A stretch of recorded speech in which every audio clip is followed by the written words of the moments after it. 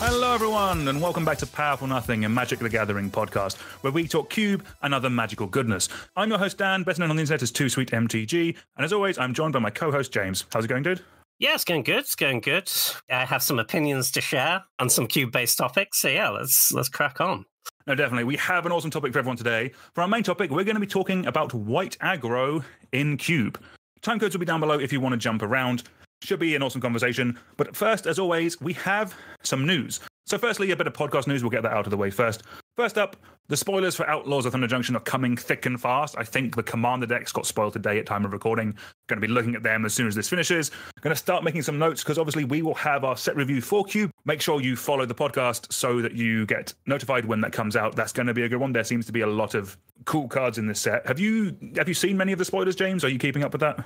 I don't normally keep up with ton spoilers, but I've seen a few and they look pretty pushed, actually. I think this is going to be a pretty impactful one for Cube. Well, we know there's at least one Oko. Yeah, this is in the same sort of slot as March the Machine, kind of like the end of storyline thing. Although I think from specifically a storyline point of view, this isn't the end of the storyline, but it's just full of a lot of powerful, impactful, cool characters. And they all need magic cards, so let's go. It should be a lot of fun. And obviously, yeehaw. Yeehaw, James. Yeah, the artwork does seem exceptionally lazy. It seems like they've just taken other artwork and put cowboy hats on literally every character. But, you know, yeehaw indeed. Well, taking artwork is something we'll get onto in a little bit. But before we do that, some other podcast news. Both me and James will be at MagicCon Amsterdam. I know this is a podcast and you probably don't know what we look like, but if you hear us, come and say hello. I think we're thinking of maybe trying to record something there. We're still working out the details. But if you see two lads walking around with microphones, it might be us. So come and say hello if you see us or you hear us. It'd be awesome to meet everyone. You can also find out what Dan looks like from his YouTube channel. And if you know what Dan looks like, he is visible from almost every part of the Magic Con because he is unreasonably tall. So he's just like a signpost, really. He's very easy to find. So yeah, come and say hi. Oh, thank you, James. Thank you. Cool. So that's kind of podcasty stuff out the way. So our main bit of news today isn't really a fun one, but it is something I think that's worth discussing. So unfortunately, it looks like we've had another case of plagiarism in Magic the Gathering art. So we'll kind of go through the facts at the moment and kind of then we'll have a bit of a discussion about it. So Faye Dalton's art for Trouble in Pairs has been accused of lifting sections of it, particularly a person with a red mohawk, from a cover art from a Cyberpunk 2020 novel called The Ravagers, originally illustrated by Donato Giancola. This was, like most things nowadays, found out on Reddit. People did go through looking for other instances of alleged plagiarism. I don't think people found any from other bits of art, but they might have found more in this particular piece of art. And I'm not saying it's a trend, but we have had a couple of notable bits recently. Like end of last year, we had David Sonderd accused of stealing part of the artwork for the Wayfarer's Bauble art from Caverns of Ixalan. We also had a couple of years before, Jason Felix plagiarized a version of Crux of Fate. Again, I'll put links down in the description to the relevant images so you can compare them for yourself and make your own judgment, I guess. Some of this is allegedly, some of this has been confirmed. I'm not a lawyer, so I'm choosing my words a little bit carefully. It does kind of suck when this kind of thing happens. I've got my opinions of it on it, James, but I think I'll kind of start with you. What did you feel when you heard this, and what's your initial impression of the issue? Yeah, it really sucks. Again, caveat: if these allegations are true and the work is plagiarized, it's, you know, looking at the other art that this artist has done, they clearly, you know, would have been capable of drawing those parts of that picture themselves, right?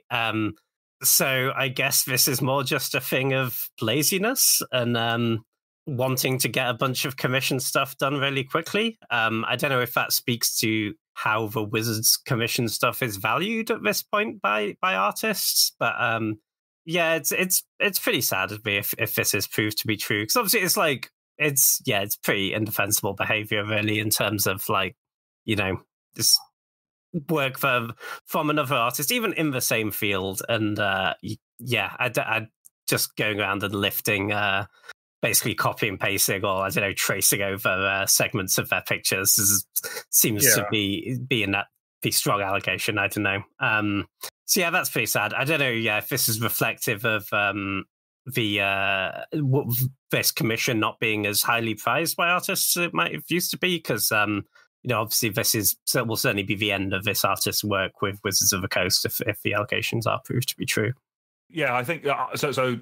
On that point, the last two that we mentioned who have been, I guess, accused and found out for, or at least accused of stealing artwork, haven't worked with Wizards before.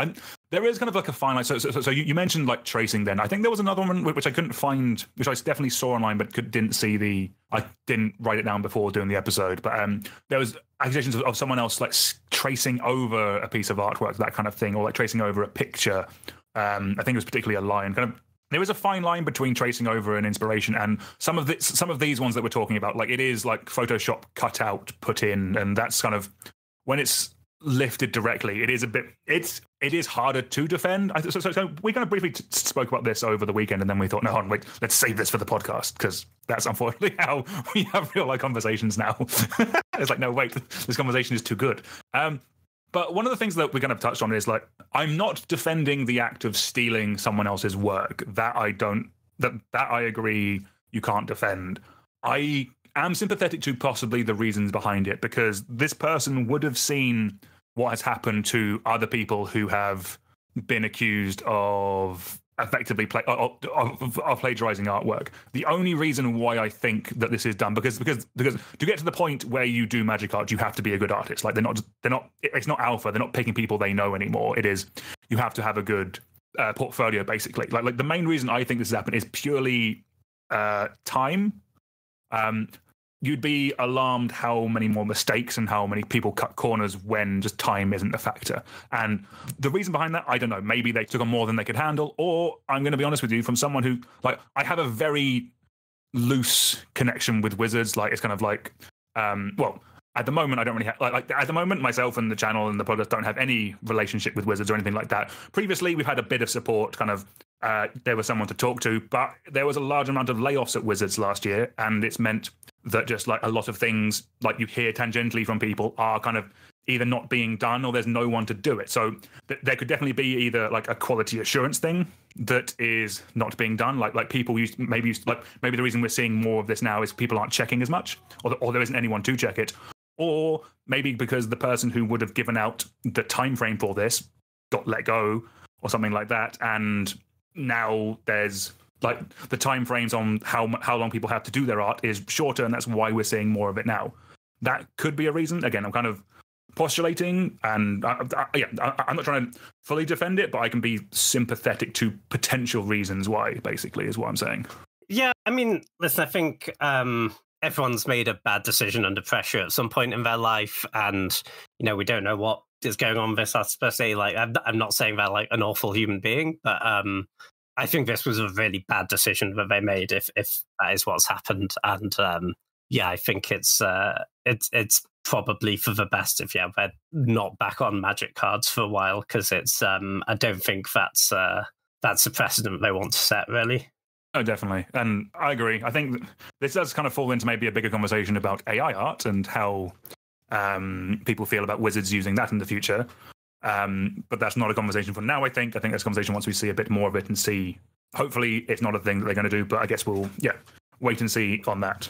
Yeah, sadly, I'm sure it is coming, but we'll deal with that when we come to it. All right, so with that discussion out of the way, let's move on to our main topic of the day. So we're going to be doing another deep dive into an archetype in Cube. Today we're doing one that, on its face, could be considered kind of simple, but it is, I think the more we talk about it, the more you'll see the depth to it. Today we're going to be talking about white aggro in Cube. So, James, do you want to kind of kick it off a little bit? So, where do you primarily see white aggro? Is it like, from my experience, it seems to be a lot of places, but kind of where have you experienced it and where have you come across white aggro in Cube? Yeah, I think, and white aggro certainly crops up in basically every power level of Cube, right? From obviously it's a big thing in like powered Cube, but right down to like pauper Cube, white aggro, white weenie is pretty legit. And I think pretty much everywhere in between. I think Mostly the cubes, you don't see it in the cubes that have made a very explicit decision not to include it, really. Yeah. Yes, that's a very good point, actually. Yeah. Like, as we'll kind of go on, we'll kind of give examples of some of the cards that you see in all the different power level of cubes. But yeah, it is something that kind of is kind of everywhere because it's, one, powerful, two, relatively cheap, and three, it's kind of, it has bits at every rarity. So in theory, any cube can put a decent mono white aggro list together. But kind of, we're getting ahead of ourselves a little bit. So James, talk to me about white aggro. What is the deck actually trying to do? What is the goal of the archetype? What are you picking your cards to do? What are you building towards as you play a game of Magic with white aggro? Sure. So the number one thing you're doing in the early terms of a game is you want to get on board early and apply pressure, like almost every aggressive deck. And there are some games where your opponent won't be able to cope with that pressure and the game will end really quickly, and that's great. And you take your win and move on. But the really nice thing about white aggro is that is not its only route to victory. It has really good tools to keep using its mana really well into the mid and late game. It can disrupt your opponents really well. It has excellent removal at this point. A lot of that removal comes with a body, which is really nice. That keeps the pressure on. Think stuff like Skyclave Apparition, Lauren of the Third Path. And then you can get into your 4s and 5s, and especially in the higher power level cubes, those 4s and 5s, those 4s especially can snowball like 4s from other colors really can't. Think about your like Palace Jailers and your initiative creatures, and even just the white planeswalkers. There's some really excellent ones. Like Gideon is a really hard card to beat if it can't be directly answered. No, definitely. Kind of one thing you just mentioned is I think white has specifically benefited the most from like ancillary products and ancillary rule sets, like specifically rules that are made for multiplayer that should not have found their way into single player but have. So like white, I think it's fair to say white has definitely the best monarch creatures and the best initiative creatures, and has definitely got a big power boost from those in the last couple of years. Yeah, for sure. And it's not to say that white aggro isn't good if you don't, because obviously a lot of cubes don't want to include those cards, but they do have the best ones. Like I think Palace Jailer is certainly the best monarchy creature.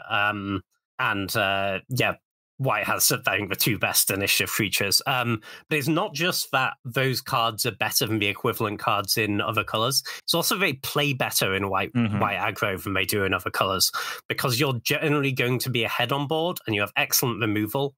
So you're really well set up to take the monarchy, keep the monarchy, not let your opponent get it back. And if somehow they do manage to get it back, they have an evasive creature that you can't answer, well, you're going to have a board presence in this deck. So you're going to be able to take it back from your opponent again. So it utilizes those mechanics exceptionally well. No, definitely 100%. One thing just on kind of the makeup of the card. So kind of like when we say aggro, like I'm going to the classic mono white aggro card is like Savannah Lions. There's a single white for a 2/1. Looking at cubes out there, that is the base of a number of the 1-drops. Kind of like how important is raw stats in this aggro deck, or are we looking for some kind of upside or some kind of utility as well as the raw stat line, or kind of can your deck get away with having a balance of both? Certainly in Power Cube and Legacy Power Cube, just the stats aren't really going to cut it at 1. Like you might play them, but they're not your best options. And it's worth noting, this isn't like those white weenie decks you see in Standard where it's just like a bunch of 1-drops and some anthems and nothing else really matters. You can have a perfectly fine white weenie deck without a bunch of 1s. It's not a huge issue. You need 2s, absolutely, but it's not like, I need 5 1-drops or my deck sucks. When we talk about 1-drops in this sense, really what we're talking about is the cards we want to curve out with starting on turn 1. So I'm not really including here stuff like Swords to Plowshares, which, while sometimes you'll play it on 1, that's not really a card you're planning to play on turn 1. You won't play it on turn 1 most games. You have it in your opener. Even more so, obviously, like Path to Exile, which is borderline illegal to cast on turn 1. It's so bad for you. What has to go wrong for you to have played Path to Exile on turn 1? Yeah, it's really rough. So we're really talking about the cards you want to proactively get on the board on turn 1. And of those, I think stuff in the power cubes, I think Mother of Runes is certainly the strongest. Just because you have a bunch of really impactful creatures later down the curve, and protecting those is great. And with Mother of Runes specifically compared to Giver, it can protect itself. So if they can't kill it immediately, it's really tough to kill because they have to basically sink 2 removal spells into it. And it just has utility, and like people kind of underutilize this part of it. I think it can just block anything. You just block and give it protection from itself. Like, yeah, you're opening up to removal, but in a tight spot, that can certainly be a very useful aspect of a card. So yeah, like Mother of Runes is number 1. Outside of that, like Giver is great as well for similar reasons, but obviously without the protecting itself. Trigger of Destiny, if you're actually mono white or white red, we'll talk about splashing later, is very good. It does get a lot worse if you have like basics of another color in your deck, though, or if you just have a ton of colorless lands, because you really want to be able to pay that triple red-white hybrid. Outside of that, you can, all the ones that are in the cubes are fine. You'll play them, they help you get on board early, but it kind of doesn't necessarily matter which ones you have. Usher of the Fallen's really nice with Skull Clamp, I'll give it that, but it's it's not super important which of the other ones you have. It's nice to have a few ones, but it's not like you need like 5 or 6 of them in every deck. Just one last one drop I want to touch on, or I guess 2 now. We love Thraben Inspector and Novice Inspector, don't we? The fact that also both commons is fantastic. Oh yeah, great cards. Probably should have mentioned them actually. They're these are just really like, they're ways to help you get on board early that don't cost you a card, right? And that's great. They have some nice synergies as well with if you have ETB effects. You can keep accruing a little. If you have flicker effects in your deck, you can keep accruing a little bit of value in that way. But yeah, really solid cards. Nothing bad to say about them. Nice. And then moving on to 2 drops, kind of what are we looking at? Like, I know, like, Thalia Garden of Thraber's got to be in here, the 1 on a white first strike that makes non-creature spells one generate that more to cast. What kind of else are we looking at here? Yeah, Thalia is certainly great. It is worth noting with Thalia, because a lot of the good threats they've printed recently have wound up being like non-creature spells, looking at the this is nothing to a Fury, does it? Well, I mean it dies to a Fury, but it doesn't make it cost more. Yeah, for sure. But also they've printed a decent amount of cards that make creatures that you will put in your deck but aren't actually creatures. You can end up getting taxed by Thalia quite a bit as well. So, think about stuff like the what's a Mirrodin living weapon? The one that's good that I need to pick up one of. The Glimmer Lens. Yeah, thank you. Yeah, think about stuff like the Glimmer Lenses, and then if you're like looking at your 4s and all your 4s are Planeswalkers and stuff, that really hurts having Thalia in play all of a sudden. So you do want to be careful with it. Like, I'm barely cutting it, but if you're like a 14 creature deck, it is not premium anymore. And you will want to board it out when your opponent has a lot of creatures in those spots. But yeah, certainly a very strong card, and in the right matchup with the right deck, it can be absolutely absurd. It can be the best card in your deck. Outside of that, I think Stoneforge Mystic probably has the highest upside of your options here. But you really need the right package of equipment to go and get with it. So it's obviously the tutor and equipment into your hand, and then you can pay 1 white, tap it to put the equipment into play. So the ideal setup is you want, ideally, Cauldron Complete. Batterskull is a fine substitute as like the one of really expensive equipment you can go and get and cheat that's casting cost. But then I think really importantly, you want like at least one other piece of equipment, like a castable one, as a backup thing to get when you've drawn that, or as something to get in the spot where you pay your Stoneforge, your opponent has passed with a red and a black mana up, and you're just like, this is never surviving. If I go and get my Cauldron Complete, I kind of just 1-for-1 this clock, I'm never casting the Cauldron. Where you can just be like, I'll go and get my Skull Clamp or something instead, and then I've got a really nice 2-for-1 if I kill the Stoneforge. No, I think that's fair. So from my personal experience, I think Cauldron is more one for high power, like for the higher powered levels, specifically in white aggro. Once you go down the power level a bit, I think you do need to be getting ones that you can cast as a backup, because you will draw these cards out of sequence, like I guess half the time. So kind of like I think Cauldron is good when you're in cubes that have like Soul Ring and like Moxon and like City of Traitors and like Ancient Tomb, that kind of stuff. If you're in a slightly lower powered level cube that isn't running that kind of fast mana, I think something. Well, just personally, I think, like, to be fair, just like, I'm not going to say Bone Splitter, but like Shadow Spear. I mean, like something like that. I think is more of a higher pick in the lower powered level cubes. Yeah, no, for sure. It's very matchup dependent, Calder, as well. Like, against the guys where they're never killing your Stoneforge Mystic, I will put the Cauldron in my deck. That's fair. Even if I'm sometimes going to draw it and it's going to be bad, but like at times I draw my Stoneforge and put it into play on turn 3. It's really hard to beat that card. You can't kill it. You can't really kill you can't block the thing. It's really tough to deal with. No, definitely. Just some more, just kind of, I guess, more aggro, using quotation marks there, of the cards. Cards like Luminarch Aspirant seems like a really good one. That's the 1/white 1/1. The beginning of combat on your turn, you can put a counter on target creature you control. Like, that snowballs very quickly in an aggressive deck. That seems like a great one in a white aggro. And then you just have like raw stats and some annoying. So this is kind of moving the twos onto something I wanted to touch on, but kind of like you also have cards like a Donto Vanguard that can protect itself while also attacking as a 3/1. You have cards like Spellbook Vendor, which is a similar type of effect to the Luminarch Aspirant seen play. What's your opinion on these? Just effectively, these are in here to kill your opponent type cards. Like, these put power on the board and not much else. Like, what's your opinion on those? Yeah, you kind of need some of them. You need to be doing something proactive on two. Beyond, like, Aspirant and Smuggler's Copter are both excellent. But I kind of feel like beyond those, in the context of most of the more powerful cubes, like, there's a bunch of them in there. They're all pretty good. It kind of doesn't matter which ones you have. You want, like, 4 to 5 proactive 2-drops. Beyond those premium ones, I kind of feel like they all do a decent job. Like, you get a Spellbook Vendor or something that's a bit worse than Luminarch Aspirant, but, you will live with it. Not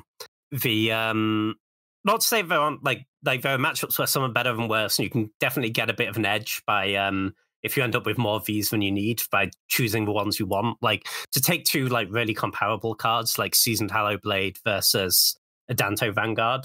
A Danto Vanguard, much better against controlling decks because you don't care about paying the life, and you don't want to be discarding cards.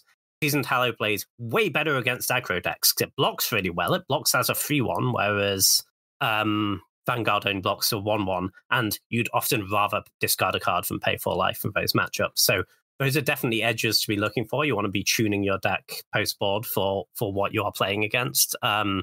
But in terms of, like, how you take these cards during the draft, you need a decent amount of them, but it's kind of okay as whichever ones you end up with. Yeah. Prioritize Copter, prioritize Thalia, prioritize Stoneforge if you get the right pieces. Beyond those, they basically all do the job. So, kind of sticking with those style of creatures, and then I'll kind of circle back on some other ones I want to talk about. Moving on to 3 now, I feel we're getting towards the top of the curve, as it were, if we are if we are near aggro. Kind of, what's your favorite 3-drops? Kind of, I've been quite impressed by, like, Adeline Resplendent Cathar recently. This is a very solid 3-drop. What do you like in threes, James? Kind of, what kind of cards stick out to you? So I guess we should start off by saying that if it is in your cube, this is probably a minority of cubes at this point, but if it is in your cube, White Plume Adventurer is the best 3 by a million miles. You should take it over almost every card we're talking about here, barring power. It's the card's really stupid. It is coming out of mine in the next update. Yeah. It's really good. Yeah, it snowballs so quickly.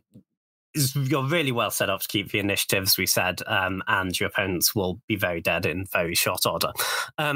Outside of that, really like Adeline. Adeline, great thing to play on turn 3. You can often get your 1/1 right away, so you've at least got something out of it if they answer it. And that 4th point of toughness means that dodges your lightning bolts, chain lightnings, all that stuff. That's great.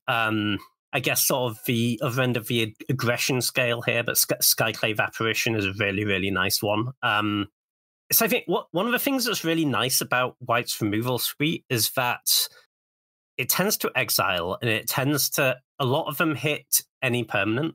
which means that even if you're not up against a creature deck, like Skyclave Apparition feels like it's always great, Goes up to 4, it can just, you can just you play your 2-drop, you play this on 3 and kill their Signet, and you're just so far ahead.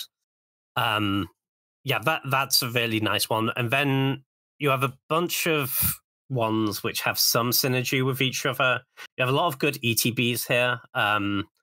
Think like Blade Splicers and the like. And if you have a bunch of those, then Flicker Wisp becomes a really, really strong card. And there's actually Flicker Wisp, there's also the nice combo of because you have a few ways to blink your opponent's stuff in mono white, there are times you also want to main deck something like a Containment Priest, which then combos really well with your Flicker Wisp because you can just exile that creature and it doesn't come back. And then, but obviously Flicker Wisp, primary use case, blink your ETB, it's a 3/1 flyer. That's great. And then you can even go deeper and play stuff like Ephemerate if you have a ton of ETBs. But yeah, outside of that, you want some good address 3-dot creatures, but this is also turns where you'd be starting to maybe play some removal spells on your opponent's creatures as well. So if they go in nicely here, you can play stuff like Touch of a Spirit Realm is fine because it gives you that modality of you can flicker your own creature to protect it from a removal spell or re-trigger an ETB, or you can just O-ring their thing. And that's really nice flexibility to have. Mm-hmm. That makes sense. And then kind of moving up the curve, we're at 4s now. So can't imagine we're running too many here. I'm assuming the ones we are running have to be super impactful. Kind of like, what do most cubes run? I'm seeing things like, we mentioned Palace Jailer earlier. Good comes in, makes you the monarch and gets rid of a threat. And then is Gideon Ally Zendikar still as strong as I think it is in 2024? It's fine. There are quite a few that are better. I think this is kind of a point in the curve where we start to see a real difference between the legacy vintage power level cubes and the slightly lower power level cubes, right? Because you're what are you saying about Glimmer Stag, James? Nothing at all, Daniel. Nothing at all. But it 1 and 2 drop. You'll play your Savannah Lions sure is a bit worse than maybe the one you might play in Vintage Cube, but they're kind of pretty similar, and they all do the same job. And even at 2, there's some good 2-drop options at Peasant and whatnot. That gets less true at 4, and in the really powerful cubes, this is where a ton of mono white's power comes from. Actually, it has some absolutely disgusting 4-drops, and they can run away with games so quickly. So look at, I think Palace Jailer we discussed, best monarchy creature because it removes their things, so it helps you keep the monarchy, gives you that engine. It doesn't matter if they kill it, you still keep the monarchy, their thing doesn't come back. And if you flicker it, it's out flickering it, it gets great. Seasoned Engineer, obviously another initiative creature, they're busted. We discussed why. Parallax Wave, I think this is probably still true, but it's like maybe the most underrated card in Cube. Yeah, from the moment I put it back in mine about 3 months ago, I've never drafted. I never had the point where I've been able to draft it, but every time I've played against it, it's just miserable. It's really good. It's really unbeatable. It gives you so much flexibility as well. Like the fact you can flicker you can exile your own things. So often it's like you get their 2 blockers out of the way, and they're like, okay, well I'll VAF your board or something. And they're like, okay, well I'll get my stuff out, and they all come back, and now I'm ahead again because I've re-triggered my ETBs. And then obviously you have the use case of you have a good board, I have a good board, I play a Parallax Wave, I kill your board, you're dead. You can also do some shenanigans with it with Containment Priest, or if you have a way to flicker it at instant speed, you can put all the triggers on the stack and then flicker it in response to a trigger, and then they never get their stuff back. You can do some stuff with Displacer Kitten. That's probably a different deck. Okay. Parallax Waves busted. And then even stuff like Sarah Paragon's another card I've been really impressed by. Just gives you a ton of value. Nice if you have lands that you sack, like Wasteland Strip Mine stuff, because you can play it on turn 5, play a land right away. You've got your value. You gain 2 life when you sack the land. And then if they don't kill the Paragon, you're just recasting everything they've killed in the previous 4 turns of the game, and they're going to be in a lot of trouble. Hero of Bladehold, pretty solid one, probably worse than the others we've talked about. But Gideon solid card. Wandering Emperor, really, really strong. Both as a flash thing to kill their attacking creatures, or as just like a big combat trick that leaves a creature behind, you know?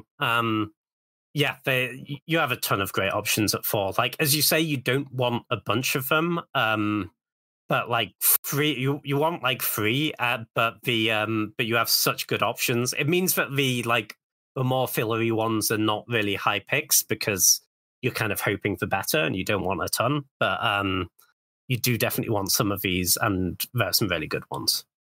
Yeah, that makes sense. Yeah. The 4s are kind of where it gets very scary.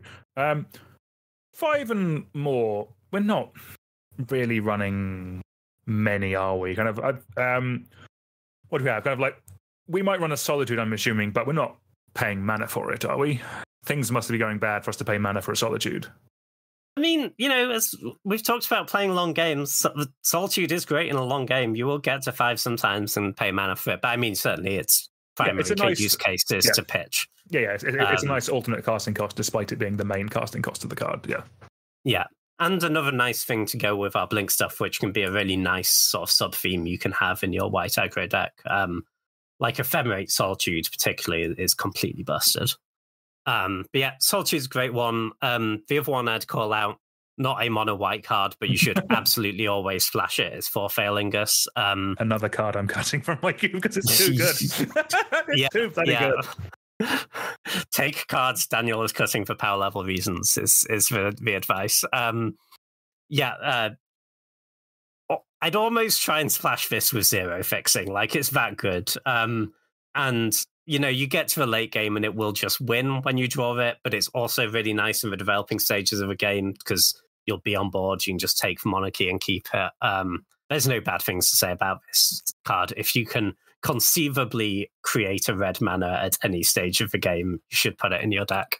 Yeah, I've seen plenty of people, including you, James, be in completely different colors and just, I can splash Boris in my blue-black deck. It's fine. Absolutely. The other nice 5 actually that is sometimes worth playing, especially if you have a bunch of the acceleration, like like an Ancient Tomb or some Moxen, if we're in a Moxen type cube, is Guardian Scale Lord.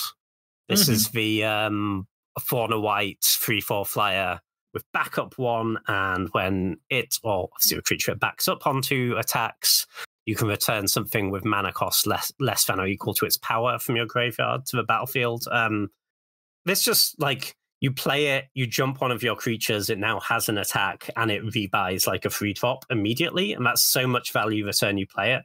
And then if they don't answer it, it's going to keep accruing that value. Yeah, the Guardian Scale Lord returning Parallax Wave is a play I've made more than a few times, and it is phenomenal. No, that's fair. I kind of there's 2 last ones that I kind of want to touch on, which are in theory one's a 5, one's a 6 drop, but they have options to not pay them for that. So Triumphus and Catherine, I've been quite impressed by. It's one of the Warhammer cards. It's 5 mana for a 5/5 with lifelink. When it dies, you can exile it and put it in the top 6 cards of your library. But it importantly has Miracle for 1 no white. So this can be a 2-drop. I know in theory this will get better if you are supporting Miracles and have ways of manipulating at the top of your library, which you're not normally doing in just a normal mono white deck. But if you're lacking top end beef, this is quite good to kind of luck into on turn 2 or 3. And then the other one as well, I quite like, is Steel Seraph. So this is the prototype 1 Angel, 6 generic for a 5/4 with flying, and then at the beginning of combat on your turn, it can either jump a creature you control, give it vigilance, or lifelink into that turn. But it also has prototype for 1 white, and it comes in as a 3/3. So this is also a 3-drop that can jump a creature of yours. Just helps you push through the damage. And then, if you do end up in the late game, you can cast it as a 5/4 for 6 mana. It's like a big flying angel. I've quite liked those ones. The prototypes have been a bit risky at certain points because if your opponent copies them, they get the full size one, which doesn't always work out great, but they have been fun. I will not deny that. I have enjoyed playing with them, even if they have backfired a couple of times. Yeah, no, I think the Seraph's really strong, actually. Like, just, you jump your Adeline and all of a sudden it has an attack, and, their board of blockers that looked intimidating is all of a sudden not an issue. I think that card's quite strong. can be annoying if sometimes you're in a spot where you just have no other artifacts in your deck, and then all of a sudden they're like Rex Age or whatever is good against you. Yeah, that's fair. But yeah, I think in general the card's really strong. I don't think that's a reason not to play it by any means. No, definitely.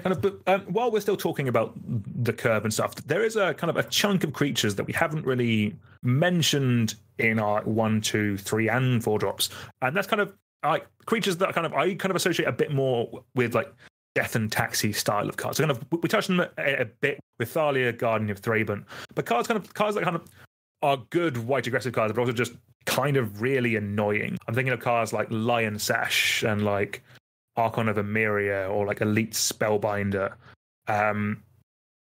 What do you think of those cards, James? Kind of like how it kind of harkens back to something we touched on right at the start in terms of like power over utility and abilities. Kind of like with those cards that are kind of annoying for your opponents to kind of play around, how important are those in a mono white deck? And kind of is that kind of like a different way you can mess with your opponent?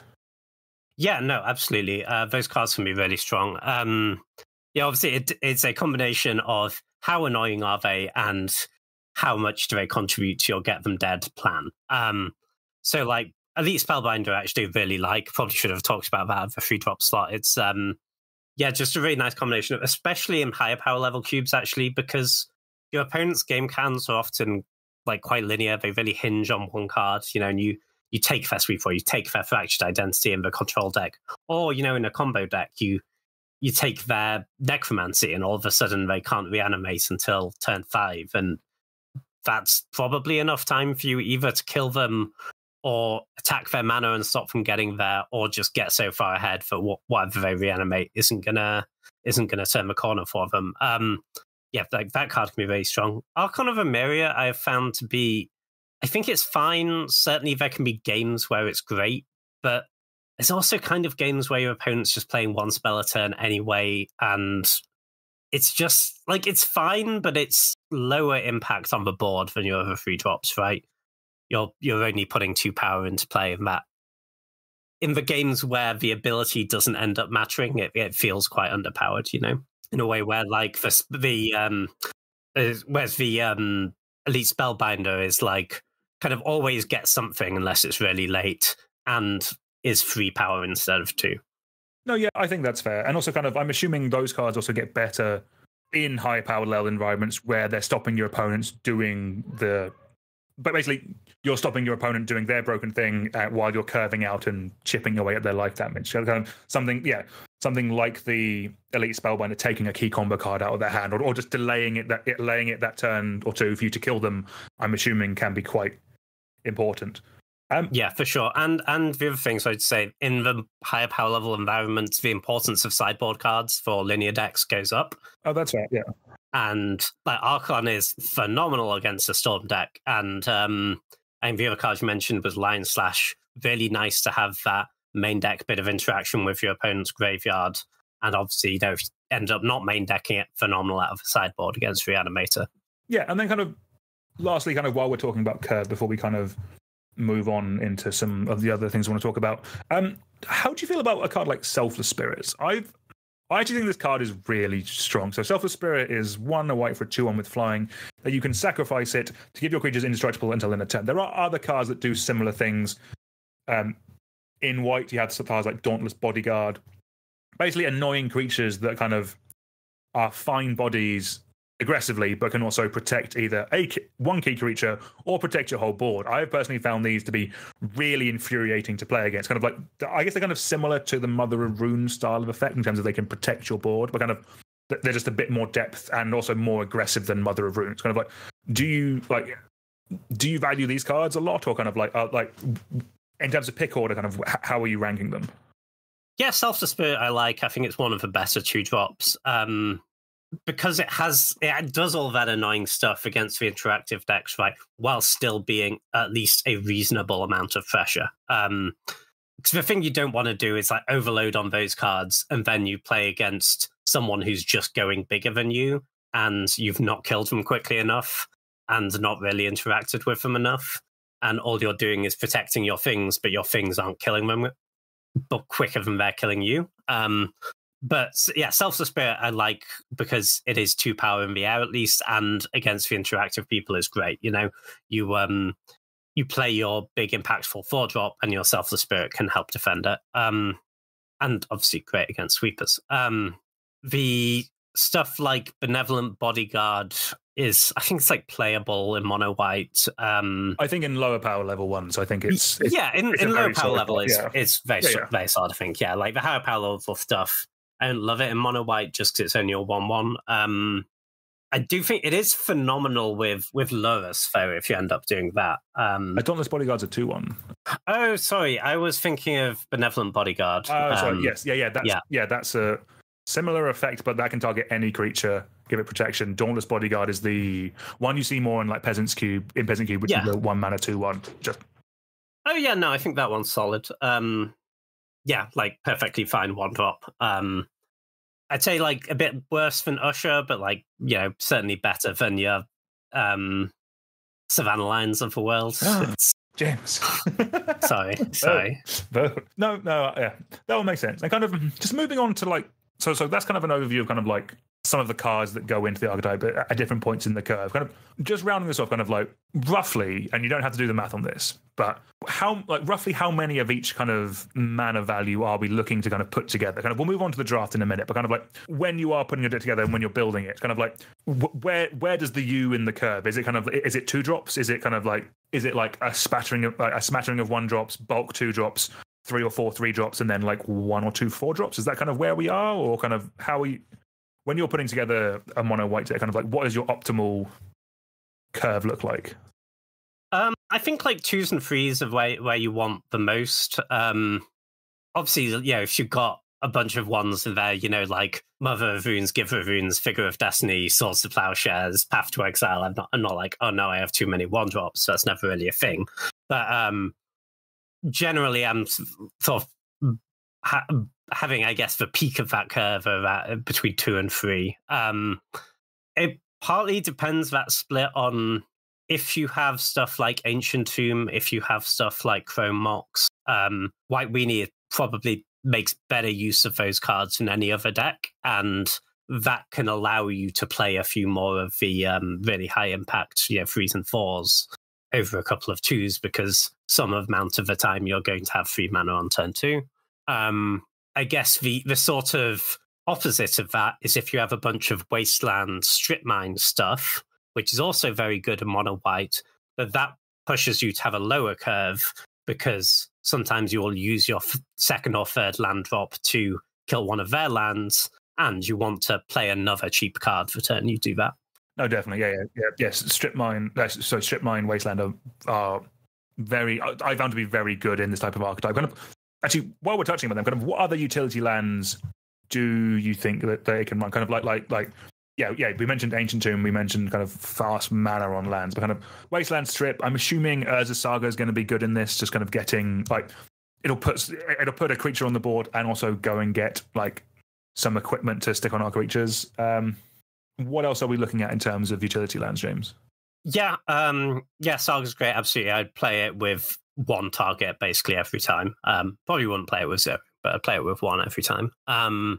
The outside of that, I think City of Traitors is the one we haven't mentioned. Basically, think about it as a worse Ancient Tomb, but it's still great. Beyond that, a lot of this depends on whether you end up actual mono white or whether you're splashing. I think we're going to discuss splashing a bit later, but I think a lot of these decks you do end up splashing, because there's a lot of really great cards to splash for that work really well. One of the upsides, if you aren't, is you get to play more of these colorless utility lands. And at that point, you can start looking at things like Mutavault, Mishra's Factory. The creature lands are all really great in mono white, because all those games where you've got some early damage in, your opponent's stabilized a bit, you've traded a bunch of resources, you've cast your removal spells, you've pathed, you've Swords Plowshares, you've cast your Reprieve, everyone's a bit low on resources, and then you're just going to kill them with Mishra's Factory, and that's great. But again, not something you're probably going to be able to do if they're all monocolored, and just be careful of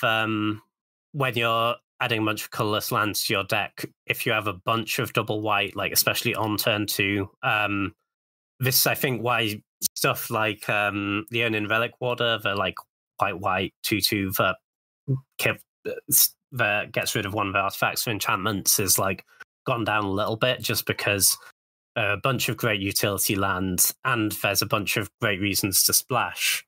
So having white onto can be a little bit tough, you know? Oh yeah, I actually brought in Leonin Relic Warder into my cube as a way of powering down mono white because it's harder to cast. But yeah, I do see that. Yeah, the land aspect of things. Just on the topic of lands, how many lands do we want to play in this aggressive deck? Like, I'm assuming it's 16 or less, but how are you seeing it, James?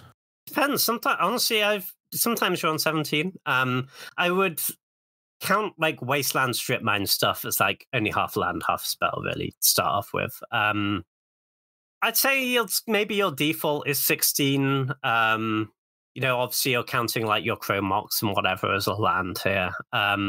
It depends how many 4s you have. If you just like get 4 amazing 4-drops and you want to play them all, then you can play a bit more. If your curve happens to be very lean, you can play a bit less. But honestly, I'm very rarely on 15 at this point. I think this is where utility lands help as well, right? You just get to play more lands and be okay with it because some of your lands do things. Well, that makes sense. And also, I'm assuming if you're splashing, then you're not going down in lands. Like if you're splashing for your 4th Aerlingus, you're probably 17 just so you have enough red sources to find. Is that right? Yeah, I mean, it depends on how many jewels you have, but playing one more land is certainly a way to make your mana a bit easier, right? Yeah. So let's move on to the draft now. So we have our base. We know roughly what the deck does. We know what some of the cards do. We know what we're aiming for. How do we get into mono white? And the way I'm phrasing this is we're not forcing mono white. We are sitting down. What cards are we going to be seeing to let us know that mono white is open and good for us to move into? Kind of what are the signposts of that, James? So I think there are not a ton of cards that you're going to like be taking pack 1, pick 1 and being like, I really, really want to be mono white if I possibly can be. There are a couple, like the initiative creatures, I think, push you in that direction if they're in your cube. Parallax Wave is probably at its best in mono white, basically great in every white deck. And that's basic. That's kind of a lot of the drafts you end up in mono white. You'll start off with like one of these really busted white cards, like Parallax Wave, Palace Jailer, something like that, or like a Swords to Plowshares is kind of a perfect example, right? Phenomenal in every white deck, and often you'll splash it because it's so efficient. Like Path to Exile or Reprieve or something. One of these interactive cards that you'd also love to have in your blue-white control deck or your 5-color deck. And if you end up taking a few white cards out of the first couple of packs, and generally at this point in the draft, it depends on your preferences a bit. I'm not generally like taking the aggressive creatures super early here, outside of obviously the busted ones. I'm not looking to like second pick a Luminarch Aspirant particularly. What I am looking to do is when you start seeing those aggressive creatures come back round, when it's like pick 8 and you notice like the Seasoned Hallowblade from pack 1 is still there. It's not that Seasoned Hallowblade is so good that you'll want to chuck away your the blue cards you drafted midway through that pack and be like, right, I'm mono white now. It is the fact that everyone else at the table has seen Seasoned Hallowblade and not taken it can start to give you a good inkling that mono white might be where you're meant to be. And if you get a couple more white of like aggressive creatures coming back around, you're just like, right, okay, this is now my lane because I know I have it all to myself. That's, I think, a lot of the difference between when white aggro decks play very well and when they don't is how much you had to fight for those cheap creatures. Because if you have to fight for cheap creatures, it means sometimes you can't use your early picks on other cards, Whereas if it's yourself, often you'll see, say, a Thalia, which you really want early in pack 2, and you're like, right, well, that's the card I want the most. But that's going to wheel. I'm going to take this Reprieve. Or I'm going to take this land that's going to help me splash some stupid free drop. Like, I'm going to take this Chrome Mox that's just going to accelerate my deck a ton. Because even though those cards are maybe not as important to my deck as Thalia, I know I'm like 80-90% to wheel that Thalia, and those other cards won't. so you just get to take 2 cards out of every pack in your early packs, it feels like. And that's a really great place to be. Yeah, that combined with, I guess, just the nature of a mono white deck or a aggressive deck in terms of like when you are monocolored and when you're just splashing for 1 card, because nowadays kind of splashing is relatively free, just not having to use as many picks on like things like land or fixing, you can curve out. If you want to, it's because you have a reason to. You don't need to make your deck work, if that makes sense. Kind of like a lot of other decks in Cube are over 2 colors. You need to draft fix. Like most drafters are drafting fixing. The fact that these kind of aggressive decks can kind of almost free roll a bunch of cards or like a bunch of picks, kind of like, yeah, as you mentioned, take 2 cards out of every pack. You just end up with so many more options. And kind of one of the things you mentioned earlier about like sideboard cards, and like that is something that kind of you do get as a byproduct of just having all these additional picks or kind of additional cards just for you if you're in this open seat, because you can build the best version of your deck for game 1, and then if your opponent shows you something, you can adjust it in game 2, and you have those cards. And that's something that is quite strong with mono white, I found. Yeah, 100%. I think we're going to talk about matchups a bit later, but something like a Contained Priest or a Relic of Progenitor, so a really strong card for a Reanimator matchup, is very often something that you should be taking over a card that you will main deck. Yeah. Because you will find another card for that main deck slot, and you might wheel it, but that sideboard card is going to be huge impact for that matchup. No, definitely. And yeah, it's especially in higher power level cubes, I think, kind of just the fact that I'm not saying people get into their lanes, but kind of like in packs 2 or 3, when people know what they are, like once you're the only mono white drafter at the table, like other people can be in white, but it doesn't mean they're necessarily going to be looking at your cards or cards you could take anywhere near as highly as ones that they want. Kind of like, again, because they have to pick lands, so they have to pick fixing, they're not going to be able to take a sideboard card that early in their picks, which you get. Yeah, for sure. And you should be aware when you're looking at the packs, which of these cards do other people want and which of these cards do only I want. Everyone who's touching white wants Reprieve. Only you want Seasoned Hallowblade, you know? Seasoned Hallowblade, for some reason, in my mind now, the epitome of filler white creature. Yeah. No, yes, I know. Cool. So let's keep it rolling. Let's talk about splashing. So there's a lot of very busted cards that touch on white. We've mentioned Fourth Aerlingus, that is effectively pack 1, pick 1able, and then you work out the rest of it over the course of the draft. How do you go about splashing, James, in an aggro deck? Because this is definitely something like 2 years ago that kind of like everyone agreed that mono red was good, mono white was good, Boros was trash. That does not feel the case anymore. And I don't think it's just Fourth Aerlingus being printed. I think it's a couple of other things that have happened. But kind of like, what has changed in terms of splashing specifically in our aggro decks, and kind of how are we looking to splash specifically in white aggro? Yeah, I think a lot of what's changed, there's just like a bunch more single pip cards that are worth splashing for, that complement your aggressive game plan really, really well. The mana's also got a little bit better. We have more jewels, more untapped jewels in a lot of cubes now. And honestly, you should kind of be speculating on those at certain points over like stuff that is like might be a 23rd card in your deck, but might not make it, you know? Just even if you don't have the splash card yet, just take the Inspiring Vantage. You know, there's a decent chance you'll see something you want to splash in red, particularly. I think red is the most common color you splash in the really high power level cubes. There's a bunch of red cards that go great into mono white or white aggro. Fourth Aerlingus, obviously, we've talked about, is ridiculous, but Afari is also insane at the top of your curve. Just a big hasty threat. If they don't kill it right away, it's just racking up those experience counts. It's not going to be beatable for them. You're gaining the life. Even if they do have a removal spell that goes to your graveyard and they're able to just tap a Rebel and get it back, that's great. But also, you can splash freeze. It doesn't have to be the expensive cards. And there are great freeze, and there are freeze that will still be great later in the game in red. And that means, so you know, obviously you hope to have the red source on turn 3, but the card doesn't suck if you don't. So here I'm talking about things like Broadside Bombardiers is certainly the best. That card's absolutely absurd.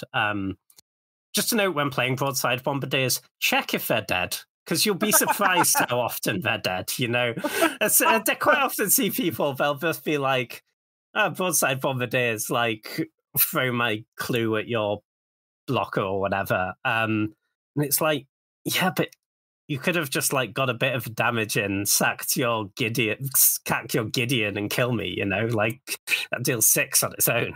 Yeah, importantly, you can do it after it's dealt damage. Yeah, after it's dealt damage, you can do it post-combat, you can do it anytime after you have attacked. And the menace makes it really hard to block. You can get blockers out of the way. The card's absurd. But also stuff like Gut, True Soul Zealot goes great in mono white. You have a lot of these like little trinkety, clues, 1/1 tokens lying around from a lot of your other cards. And just turning those into 4/1 menace that are already attacking. Your opponent's going to die real quick. Lelia is obviously great. Snowball super quick. Best on turn 3, but will continue to be good later in the game. Later in the game, you're sure they're more likely to be able to block it, but you're also more likely to hit stuff off the top of your deck that you can cast even the turn you play it. So, all of these cards are really strong splashers. The one that I think merits a bit more consideration, I see people splash Ragavan quite a lot. Obviously, the card's really powerful, but it is really powerful if you cast it on turn 1. Once they have a blocker, it doesn't do as much. It really doesn't. It does. Like, not that you can't, if you have a white start, you can take a Ragavan by all means. But at that point, you are aiming to be Boros. You're not aiming to be like white splash just Ragavan or like 2 red cards. And at that point, you're going to need a lot of dual lands. You can get there. It's worth speculating on and trying. But just beware. Like, don't put Boros and don't put Ragavan into your deck with like 6 red sources. It's not worth it. No, I think that's fair. And then another combination that seems better. I always think this must be really strong. Kind of just have a really aggressive deck and splash a Time Walk. But talk to me about blue-white, James. How do you find those as a combination? Yeah, no, it can be really strong. Like Time Walk and Ancestral are both obviously really good splashes in Power Cube. I'm sure that will be very surprising to everyone listening. But outside of that, there's a bunch of good blue cards that will add a lot to your white aggressive deck. Counterspells play really nice with cheap aggressive creatures. You just get ahead on board, counter their play, and you don't need to do that very many times. They're just going to be too far behind. Anytime you get to trade up on mana in that way is going to be really strong. The other blue cards tend to be they're not really worth splashing on their own. I'm not going to be like, I've got this mono white deck, but I'm splashing this Remand. Remand's a really good card for my deck, but that's not worth playing some islands for. But one place I think you do end up quite a lot is, especially if you start blue. The way I draft, I start blue probably too often, but or you just you see some good blue cards early because there are a bunch of really strong blue cards, right? And then blue kind of dries up and you end up taking some white cards. Having that little package of 4 to 6 strong blue cards in your otherwise white aggressive deck can work really nicely. So the counters play great, but obviously you want to prioritize the ones that are only a single blue pip. But Teferi, 3 mana Teferi is really nice. A little tempo play to get their blocker out of the way, it draws you a card and just randomly hoses their counter spells. And stuff you can go up to Fractured Identity. That can certainly be a powerful card for this sort of deck. So at that point, that's a 5-drop, James. Does that it's a very powerful card, but does that still work, or kind of if you are going blue, are you pushing your curve slightly higher than you would if you were just more straight monocolored? Yeah, I mean, the blue-white decks very much exist on a spectrum. Okay, fair. You can be almost mono white splashing a couple of blue counter spells, in which case, maybe you don't want Fractured Identity, right? I'm not putting Fractured Identity and glorified Savannah Lines in the same deck very often. But what can certainly be, but you can be, I have 13 to 14 creatures that are pretty impactful. Like I've got like Illuminarch Aspirin into a Blade Splicer, and now I have a counter spell up, right? And these decks really help well if you can have some of your threats that work at instant speed. I think Restoration Angel isn't one we touched on much earlier, but that goes really nicely if you're playing counter spells, because obviously you can hold the mana up, and if they don't cancel your thing, you can play your Resto, flicker your guy, whatever you want to do. But yeah, the blue-white decks they can be aggressive, they don't have to be aggressive. And obviously, there's the other end of the spectrum where you're playing no win conditions and Teferrying and have 7 counters and you're having a great time and no one else is resolving spells. But that's very much a different deck. No, that makes sense. I think we'll touch briefly on the other color combinations, but I think it's worth pointing out kind of white-red have, because of the cards we've mentioned, go together quite well in a lot of cubes. Same with white-blue. It's the best white cards with the best blue cards just tend to work. That isn't really as true with white-black and white-green. Like there are combinations of them that kind of work, but it is more you're putting these things in your cube for things to people to draft rather than they just work naturally, if that kind of makes sense. Kind of like white-black can be kind of death and taxes-y or aristocratic if you're kind of going white with your tokens, that kind of thing in white. And then white-green kind of is the worst color combination in cube, but kind of like I have found some joy with kind of like white-green, just like more power than mana. That's a fine combination. And also there is definitely something there with like +1/+1 counters, like we mentioned. What was it, like Lion Sash and Luminarch Aspirant? Those kind of go well with some of the green cards that put counters on stuff. But you're kind of at that point you're not really being a white aggressive deck. You're doing a whole other separate archetype, just using some of the cards with white or from white. I think that's very much the thing. I think white-green I'm actually not as low on that as you by the sounds of it. I think there kind of is something there, but it's very much not I am splashing green in my white deck, because a lot of what I want from green is the elves. I want to go like elf into 3-drop into Palace Jailer or Parallax Wave or something and kill them that way. I think Arwen is a very nice addition for that deck as well. I think we might finally have a good Selesnya gold card. But yeah, I think it's very much a different deck. I'm very rarely going to be like splashing a couple of green cards in my mono white deck. Similar with black-white, I think a lot of about what's good that black is giving you is the disruptive elements, like the hand attack, and you really want to be able to play those early. So it's not, again, like I'm splashing a few black cards into my white deck. I am very much white-black. I guess the one exception is you could see splashing a Orcish Bowmasters in the right spot. Yeah. Because that card's messed up. But yeah, I think that's really the only black card I can think of I'm actively looking to splash. What about a Bob? What about a Dark Confidant? Or is that just kind of not worth the splash? Is that too like 2014 or something like that?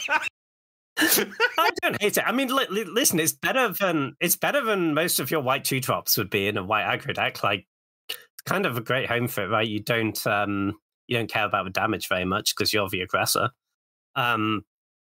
But am I actually like looking to stretch my mana to cast Bob? I'm not sure, because you do want it kind of early, ideally, right? Yeah. Also worth pointing out, I think it was printed in 2007, so I was wildly off there. Yeah, just a few years. No, good. No, makes sense. So, how late can you go into mono white? Kind of like, do you think if you're seeing them end of pack 1, but you haven't committed yet, is pack 2 too late, or do you think you can still pull a deck together out of 2 packs?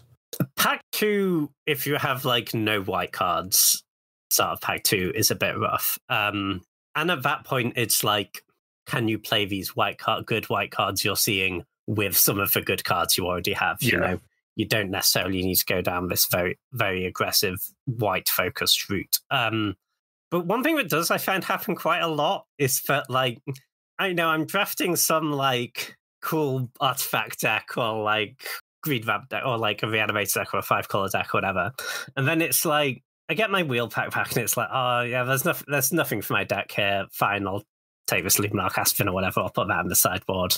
Yeah, I'll take Blade Fly, so I'll put that in the sideboard. Yeah, okay, I suppose I'll take I'll take this Mother of Runes, because sometimes that wheels because people are mad, and I can get in the sideboard too. Yeah. And then you open up your pack 2 and you're like, oh, perfect. Kind of is a parallax wave there. I should probably be doing that, shouldn't I? Because you're just like, well, white's obviously really open, and yeah, you can pivot into it. So, and I think that is something worth bearing in mind in Cube in general. Like, you don't have to be like, I'm in this color, I'm going to take the card in this color, even though I'm like almost never going to play it. Like, just spec on the white card and see what happens. Even if you don't really want to go down that route, sometimes that will be a route that presents itself to you. Yeah, think of the upside, I guess, is the way of thinking about it. Right, so at that point, we've got the deck, we've drafted it, we know what it wants to be. Now we're playing the games, James. What are our matchups like? What are we looking forward to playing, and what are we looking to avoid in a draft pod? Sure. So I think we're good against most of the reactive decks because our cards are just pretty high impact, on their own. I think this is where white aggro has a lot of an edge over stuff like red aggro, actually, because with red, it feels like if they stop you getting in a bunch of early damage, they kill your chief creatures, then you're just looking at your burn spells and they kind of don't matter because the reach isn't relevant because they're at 17. Whereas with white, it's just like all our cards matter, we mostly have strong cards up and down the curve, like your Smuggler's Copter and your Luminarch Aspen. Like, they still need to kill them on like turn 5 if they're not killing you, So I found we have good matchups there, and that's where our taxing stuff can be really nice as well. Fast combo, we have really good tools against Storm. Reanimator can be tough, certainly.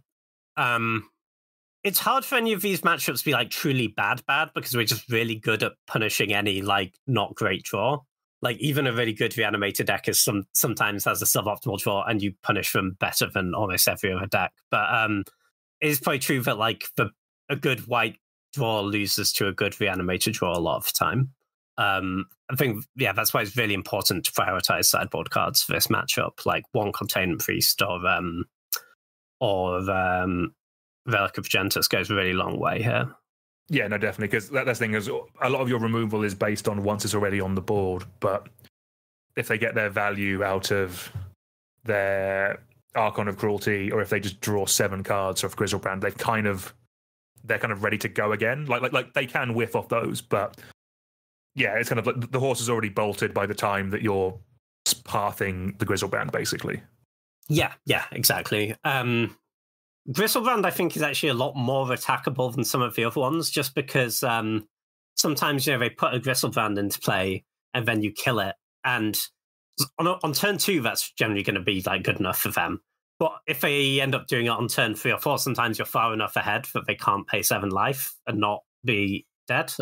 Yeah, especially if they've like used actual factual reanimate and paid a bunch of life as well. So yeah, that is very true. Yeah. But yeah, once they've Archons you're in a lot of trouble. Even stuff, decks like Flash and things really punish you here as well, right? Where they're just like Flash Worldspine Worm, look at 3/5/5s. Your mono white deck really can't do a lot about that most of the time, barring like Parallax Wave or something. Yeah. How scared of decks with board wipes are you? Kind of like just good, like so again, this is something that kind of it's. Again, a few years ago, wasn't like mid-range decks weren't really a thing in Powered Cube a few years ago, but just because of cards getting better, you can be a deck that's just like good mid-rangey creatures and spells now, even in higher power cubes. Kind of like, how is white aggro against kind of just like a Golgari or a Jund mid-rangey deck that's got like slightly bigger creatures, got removal, that kind of stuff, like and also the aforementioned board wipes, kind of like how afraid of them are you, and how much should you be playing around board wipes?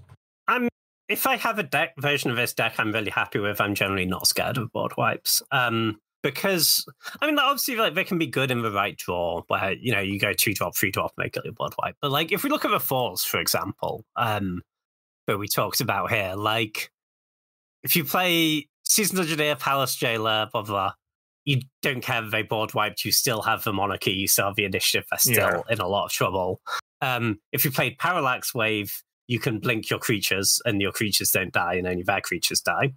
We have good planeswalkers, obviously great against board wipes. We even have like good equipment. You know, you make board wipe and kill like 3 of your creatures, but you have a Jete with a bunch of counters still in play, and then you just like play another creature. That's a huge threat all over again. I mean, I'm not saying like they can't be good. Like they can be good, and you know, you should board wipes against white aggro, but they're not like game over for the deck by any means. Yeah, that makes a ton of sense. But the one other matchup that does kind of concern me is, ironically, a matchup deck we've kind of trashed a little bit in the past, but I think this is kind of its only good matchup. Mono black aggro. No, sorry. Big mono green. Big mono green is kind of scary for mono white because they go bigger than you do, faster than you do. And like, unless you can kill the elves kind of on site, it's you know, you're not very good against like their 7 and 8 drops, you know. And you know, you don't have discard, you don't have counter spells. It can be kind of tough if they, you know, when they have a draw where they're like turn 1 elf, turn 2 elf. I'm not feeling good about that game actually. It's why, and this is quite counterintuitive. If I get an opportunity to pick one up kind of for free in the draft, I quite like having a Wrath in the sideboard. Okay. I know it sounds odd because you're a creature deck, but you recover way better than they do from a Wrath because they don't have any mana and can't cast their impactful spells, and you can still cast your impactful spells. And you have stuff like Selfless Spirit is a really nice combo with Wrath of God. And you just play Planeswalker and then Wrath. And it tends to really stop those green decks in their tracks. Yeah, if I play against green and I have a Wrath in my opening hand, I'm feeling quite good about the game. Like kind of a niche one, and it's only for, you know, it's kind of only for the really big mana green decks, right? It's not for the like elf into aggressive 3-drop green decks as much, into like a Planeswalker. But I mean, it is worth bearing in mind for that matchup, because I think it's an angle that people don't tend to take because it sounds weird to have put Wraths in your aggressive deck. No, 100%. Yeah, I would not have thought of that. And actually, my question beforehand was, how scared are you of Wraths? But I guess, yeah, if you are the one with the power, then you can control when and if you do it, and if you even sideboard it in. That makes sense. Kind of rounding off the conversation on matchups, I have a question for you, James. So mono white does have a bit of a reputation of kind of like, if you want to win a cube, if you want to 3-0 a cube, you draft mono white. I don't personally think white aggro is the strongest deck in all of cube, but I do think it's potentially the winningest deck. Do you agree with that? I kind of do, yeah. But I think for mainly the reason that I think it's, and this is obviously particular to your play group who you cube with. I think this is certainly true if you're playing on Magic Online. I think it is the most underdrafted deck. Like, I think if you told me going into the draft that people will be, the same amount of people will be drafting blue as drafting white, I'd probably rather be drafting the blue deck. But that's not the case normally, and people love drafting blue. And part of this, right, is I totally get it, and I do the same thing. When you're sitting down to cube, you really want to do something sweet, and for a lot of people, like playing white aggro a whole bunch of times is maybe not it. But it does just leave to you be able to get like a really pretty good version of this deck a lot of the time. Like, do I think that a really good version of mono white is better than a really good version of Reanimator, or a really good version of like a blue artifact deck? Not necessarily, but I think you're going to be able to get a really good version of white aggro more often than you're going to be able to get a really good version of those decks. And I'm not saying like go out and force it, but yeah, if your goal is to win more cubes, in most of those cubes, drafting white aggro more will help you. Just be open to it when you see those cards wheeling. Be prepared to move in. Remember what aggressive cards were in your opening pack. If they come back, be ready. You know. Yeah, definitely. I think the willingness to be open to all archetypes is generally the way to go, and just the fact that kind of when you're in Powered Cube, kind of like a lot of the cards that you list off that are in Powered Cube aren't really the ones in mono white decks. It's like, you can Shield Dread into Time Twister, all this kind of stuff. You can Sneak Attack and Emrakul, this kind of cool stuff. People don't often say, I can cast a Thalia on turn 2. Yeah, for sure. But I think it is borne out by the fact that if you look at the place where people draft cube really competitively, like in the Discord server, you don't really get the drafts where no one's in white and it's completely open, you know? People prioritize those cards. No, that makes sense. So I think that's going to round off the conversation on specifically kind of like the deck, drafting it, playing it, that kind of stuff. I do kind of want to touch a bit on kind of cube construction, or kind of like cubes that you'll see mono whiting. Because as I kind of mentioned earlier on in the recording, that kind of you just see mono white everywhere because it's like all rarities and also it's budget. So I'm just going to list off a bunch of cards for you now, and kind of I think 90% of these could go in any white aggressive deck at any rarity. So firstly, these are all common. So you have Benevolent Bodyguard, Novice Inspector, Thraben Inspector, Cathar Commando, Westfold Rider. Those are all commons. They're all pennies. Uncommon, you have some really busted cards like Dauntless Bodyguard, Mother of Runes, Recruitment Officer, Usher of the Fallen, Odonto Vanguard, Samwise the Stoutheart, Flicker Wisp, Palace Jailer, Path to Exile, Swords to Plowshares. Those are all uncommons. That's kind of like the level you see at Peasant Cube. Kind of like, as James mentioned earlier, it does fall off a bit when you get to the 4-drops, but they are downshifting stuff quite a lot all the time with like commander sets, so... Honestly, I had no idea that Palace Jailer was an uncommon. I question if you should put it into your Pheasant Cube. That seems fair. It will certainly be very good if you do. No, that seems fair. And then, but then also important as well, this next lot are all cards that are less than $1 or £1. So you have Isamaru Hound of Condor for just some raw stats. You have Containment Priest, which is wild that that's now less than £1. Luminarch Aspirant, Spellbook Vendor, Thalia Garden of Thraben, Blade Spicer, Elite Spellbinder, and probably the best white card, White Plume Adventurer. Those are all less than £1 or $1. And well, I've just listed off like 20 cards, and that is a kind of scary mono white deck in a vast majority of cubes. And the fact that a quarter of them are common, over half are uncommon, and the rest are all less than $1 is one of the reasons why it's just so prevalent in so many cubes, I think. Yeah, absolutely. Honestly, if you want to max out the value, the power level of your mono white deck, price is going to be an issue for very few cards. Looking through here, like, Parallax Wave is a tenner, is maybe the more expensive ones. Sure, some of the Planeswalkers, maybe you switch them to different Planeswalkers or whatever. But there's very few expensive cards in this deck. Even stuff like, Staff of a Storyteller at Uncommon is a really nice one. I just don't know the rarities of any card. That's rare. Ignore me. But it is only like about £1.50 or something. A couple of other bits I kind of wanted to ask you, James. Just we are coming towards an end of a conversation. I kind of want to touch on how much mono white has changed over the last couple of years. Like, we definitely haven't mentioned Armageddon or Ravagers of War so far today, but those used to be like mass land destruction. Used to be one of the tried and true ways of winning a game. Kind of like you go 1-drop, 2-drop, 3-drop, removal spell, destroy your lands, and you kind of win. Like, that doesn't seem as... The fact we haven't spoken about them probably means that they're not where you want to be anymore. Is that fair? Yeah, I kind of feel like those cards have been a bit overrated for a while, honestly. I don't know if I'm about to anger the internet here, but so here's the thing, right? You can absolutely have games where they play out exactly like that. You get a head on board, destroy all the lands, you can convert from there really easily. The thing is, your other 4-drops are also going to be great in that spot. They're also going to win you the game when you're far ahead. But when your opponent has removed your creatures or played their own threats that are better, you just literally can't cast your Ravager's War. It does nothing. Because you cast it, you're locking yourself into losing to their better board.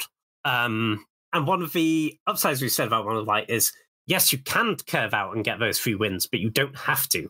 You can play the really good mid-rangey game, you know? And the Ravager stuff doesn't really contribute to that at all. To me, it is kind of win more at this point. That's not to say, I think they're really quite good sideboard cards, actually. But obviously that's kind of, you don't want to put cards in your cube necessarily, or a ton of them just to be sideboard cards. But against something like Storm, for example, Armageddon will be one of your best cards, because that is a matchup where you're basically always going to be ahead on board. Yeah, they are not playing a creature. Yeah. Their plan has nothing to do. They will play no creatures. They might play a few removal spells, but won't have so much interaction. They're killing all of your stuff.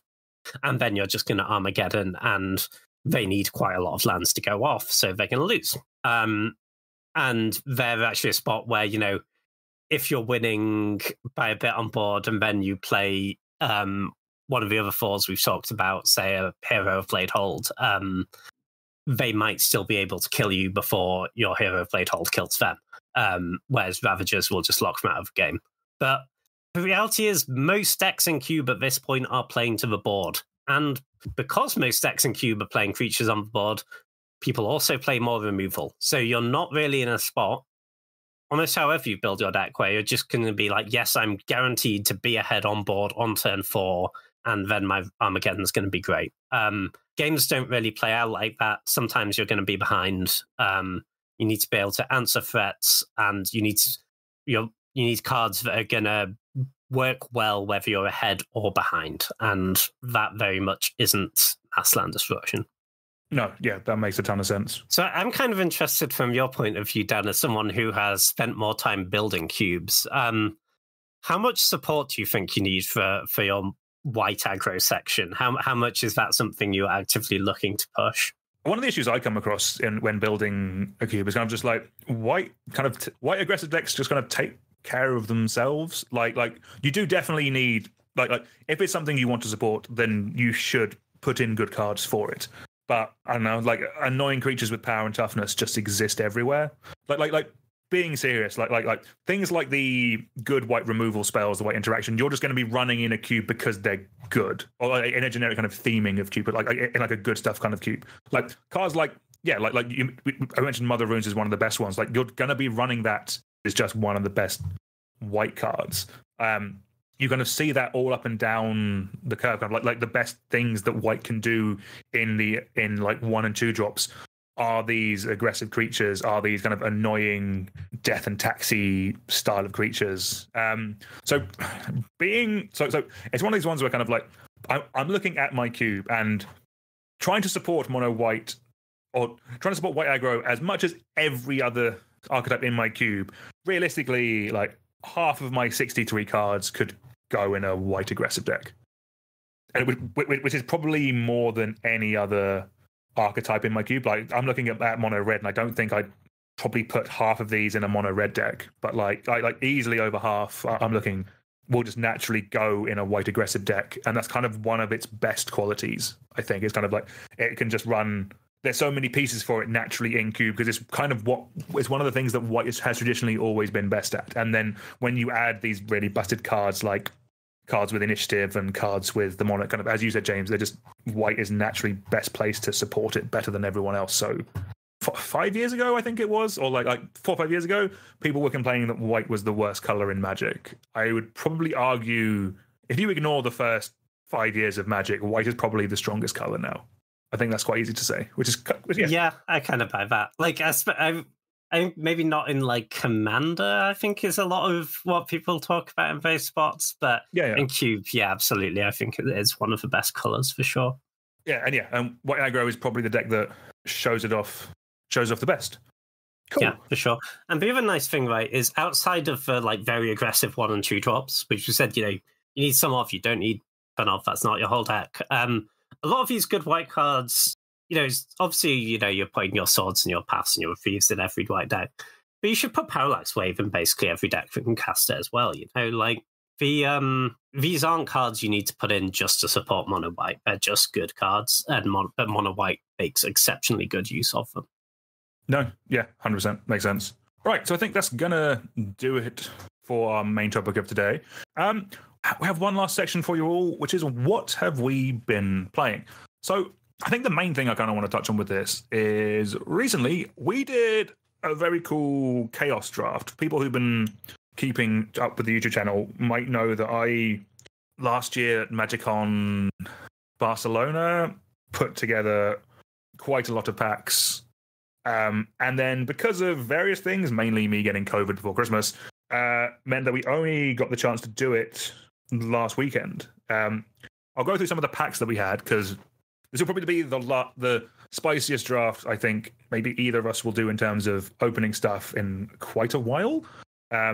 So we had Fallen Empires, Ice Age, Homelands, Scourge, Darksteel, Invasion, Eldritch Moon, Kaladesh, Betrayers of Kamigawa, Onslaught, Kanzatokir, Conspiracy 2, Ravnica, Theros, Saviors of Kamigawa, Original Innistrad, Original Zendikar, Champions? The other Kamigawa I haven't mentioned yet, Core 2015, Original Conspiracy, Planar Chaos, Odyssey, Legions, and Conflux. And I had a lot of fun with this. I can definitely tell you we did not open the value of the packs, but that's not the point of a Chaos draft. The point is scrapping to make playables with old and bad Magic cards. And I had a fantastic time, and I really enjoyed it. How did you find it, James? And what did you end up in? Oh yeah, I loved it. It was real, like, proper nuts and bolts limited is how it felt to me, and I really like that. Yeah, I ended up in mono black actually, which was not where I expected to be. Yeah, I won't say mono black. I was actually splashing for Grenzo, the X red black card off like Three Mountains, but basically mono black with as like a gatekeeper of Malakir. I was attritioning people out with the I'm going to say this wrong. Kuon Ogre Ascendant I had. It's the black 2/4 where you flip it and not in the sensible way where they do it now. You have to turn the card upside down because old Magic. And then comes an abyss, basically. That was cool. Yeah, I was just grinding people out with some some like shades where you play it back to pump them. It was a lot of fun. No, yeah, it was kind of, yeah. My deck was good.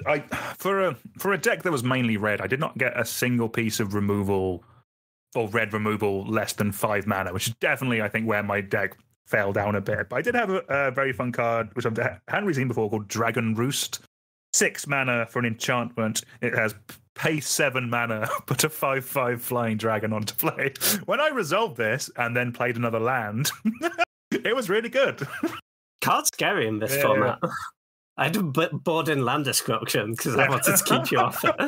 Yeah, it's kind of like it's the thing about opening old packs, like especially like Fallen Empires and that kind of stuff. Just like being really excited for a vanilla 3 mana 2/3 is a weird feeling. Yeah, like I thought I'd played. I haven't played like a ton of it. I haven't played many of the really old Magic sets. And I was kind of like halfway through. I was like, didn't know Magic used to be like this. You know, like I knew the old cards were bad, but like there's like 3 playable cards in each of these packs. Yeah, yeah. Double Homelands was especially exciting. So it's Homelands and Fallen Empires only have 8 cards in them, so you have to open 2 packs to make playables, but it means you maybe get 2 rares. I don't actually know what the correlation is in those, but no, it was awesome, and kind of fun and a good way to spend a bank holiday weekend. Yeah, for sure. That was sick. Anything else you want to touch on in terms of what you've been playing? Yeah, I've been playing a bit of the Vintage Cube on MitGo. That's been fun. How's it going? Are you trophy racing this season? Yeah, I'm in a trophy race with our good friend Daniel Pushman, and theoretically our good friend Josh, but he's not really catching up. Which part is theoretical then? Oh, that sounded. But actually, I'm just going to let that lie at this point. That's so harsh, but okay. Yeah. I think I meant to say theoretically with our good friend Josh, which would have come off as less aggressive. But, I guess I'll leave that to be interpreted as ever people want. Shout out Firetruck Modo. Go check them out on YouTube. Yeah, absolutely. Check out Firetruck. Because then I don't need to feel bad about this. I've been having fun with. I did a bunch of meme drafting the Insidious Roots deck earlier in the season. Not good for trophy racing, but a lot of fun. It's a good iteration of the cube. There's some interesting stuff in there, but basically the results have mostly been drafting good cards, not Insidious Roots. Fair. How much mono white have you drafted? I've had a few decent white aggro decks. I had one interesting deck where I started off trying to draft Academy, got very cut, ended up putting Academy and like 6 blue cards in my white aggro deck. And it was actually kind of sick because sometimes you just like I had a lot of artifacts, just like random like frame inspectors and equipment, and especially like cryptic coat and that stuff. And then I just had a few games where I was like, yeah, tap my academy for like 6 mana on turn 4 and cast my Culture Complete. It was great. Okay, yeah, nice. No, I love that. See, the things you can do with mono white. Nice. Sweet. Right, I think that's going to do it for the day. James, pleasure as always, man. Thank you very much. Yeah, always good. Nice. So, yeah, I've definitely thought I've leveled up my game plan, and next time it'll be me cutting the mono white cards, James. Let's go. That's sad. That's a real shame, actually. You created a monster. Good man. I have, yeah. No, awesome. Yeah, just leaves me to thank you all out there. Thank you very much for listening. Please give the podcast a 5-star review if you've made it this far. Like, share, subscribe wherever you're listening to this, and tell a friend. That's always a good one. Until next time, it's goodbye from me, and it's goodbye from James, and we'll see you all soon. Goodbye.